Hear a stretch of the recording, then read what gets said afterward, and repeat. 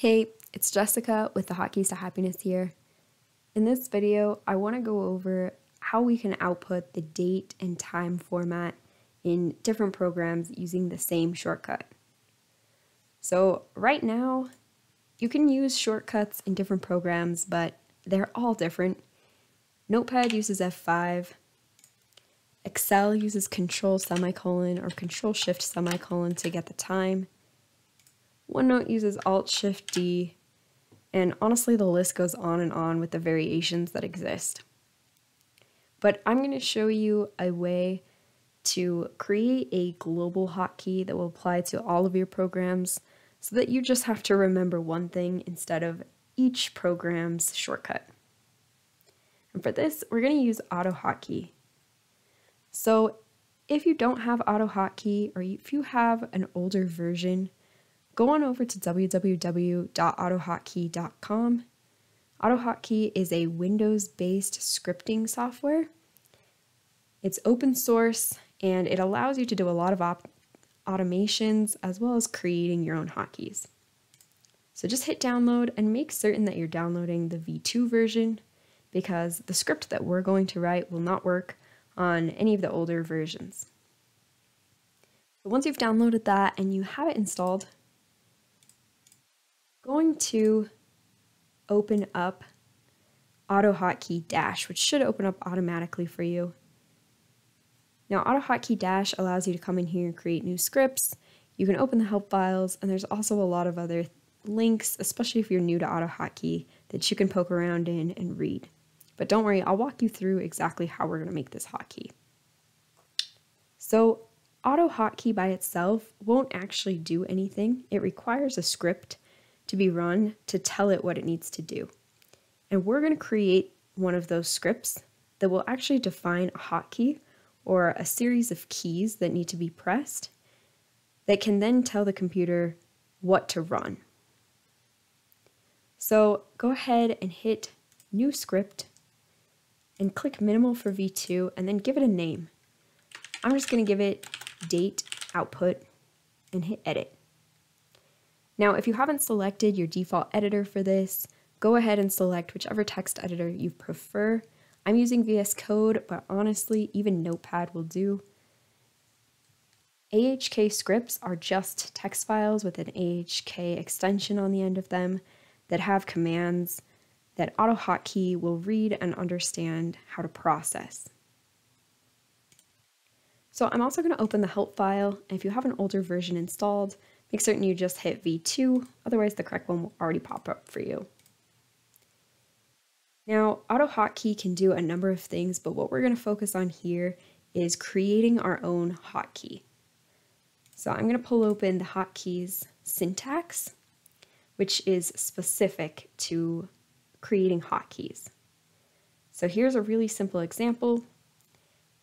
The first line is your hotkey name, followed by 2 colons.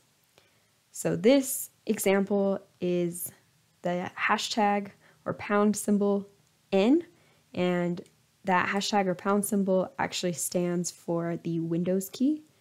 So this is defining a hotkey where you press Windows and N, and then it will actually run Notepad. So everything after the first line will be put into these curly braces, and that's going to define a function body for what happens when you run this hotkey. So we're going to follow the exact same syntax for outputting our date and time stamp format. And I really like the way that Excel does it, so I want to do Control semicolon. And you can click here under the hotkey modifier symbols and see that Control is represented as the caret symbol, and then semicolon is just the semicolon. So then we need those 2 colons after this hotkey name, and then the curly braces to define the function body. So we know we want to get the date and time, and for this we're going to use the format time function. And I'll open the help documentation for this so we can take a look at what format time does. So format time is going to transform a timestamp into the specified date time format that you'd like. It has two optional parameters. The first parameter is a timestamp string, and it tells us right here that we can leave this parameter blank and it'll use the current local date and time. That's exactly what we want. So we'll put a comma here to leave that first parameter blank. And then the second parameter is the format. So it says if we leave this blank, we're going to get the time followed by the long date, which is not exactly what I want to see. I'm going to add a comment up here. And because I live in the US, I'm super backwards, and I like to see it as month, day, year. You can, of course, change this however you would like to format your date timestamp, but this is what I'd like to see. So the format type is a string, which means we need to enclose this in quotation marks. And we'll scroll down and see how we can use the date formats here to get what we want. So we want the month, which are capital M's. Make certain you put the capital M's or you're going to get minutes.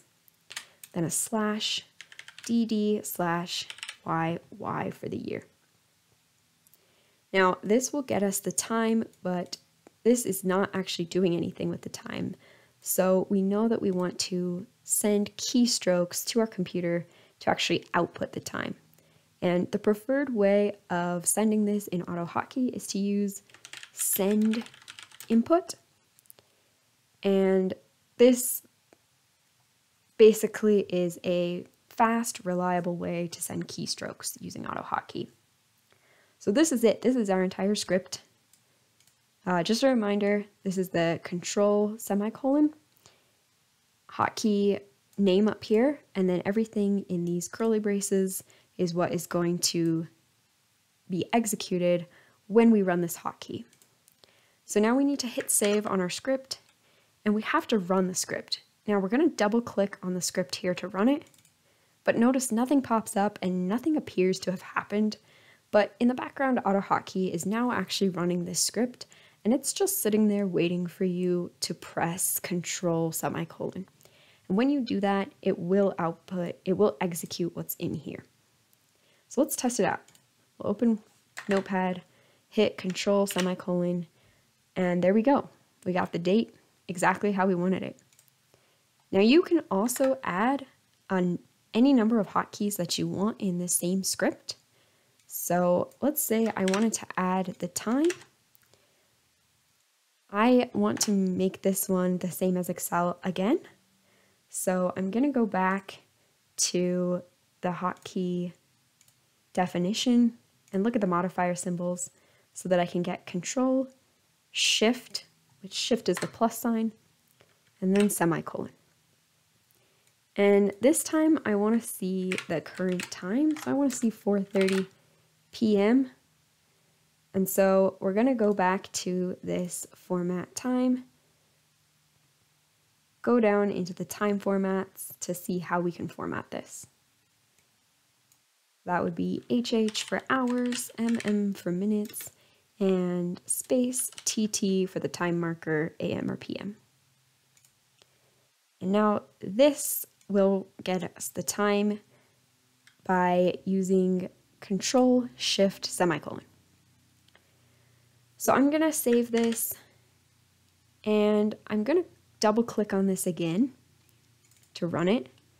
Now notice AutoHotkey is telling me an older instance of the script is already running.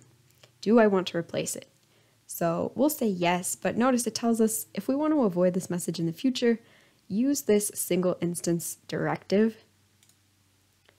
And that just means if we add this directive single instance force, AutoHotkey will not have to ask us again if we want to override the previous version of the script when we run it, because it doesn't know whether we want multiple versions of the script running or just one.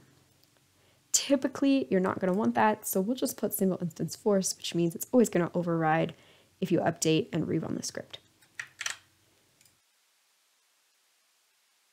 So let's test this out. We have Control semicolon for the date, Control Shift semicolon that outputs the time. And notice this works anywhere. So I can go into OneNote and do Control semicolon, Control Shift semicolon.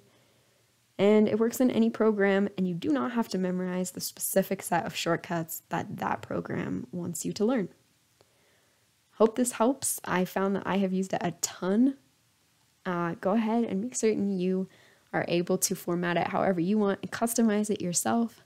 And let me know in the comments below if you have any questions or what you want to see next. Until next time.